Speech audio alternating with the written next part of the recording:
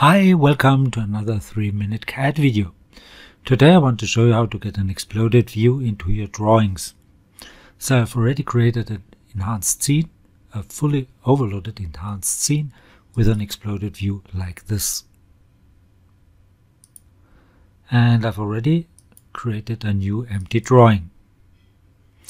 Now, if you want to get that exploded view from that enhanced scene into your drawing, just go to that isometric view,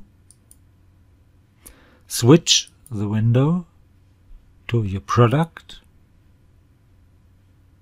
select the product, select the exploded view scene, and then click on any face here on your product.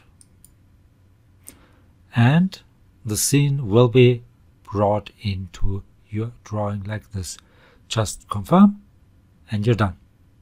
So I hope this was helpful. Hope you liked it. If you did like it, please give it a like and leave a comment. If you want to see more, please give it a like and leave a comment. Please subscribe to my YouTube channel. That would really help. You could follow me also on GrabCAD, Instagram and many more. And especially on LinkedIn Learning. So thanks for watching. See you to the next one. Bye bye.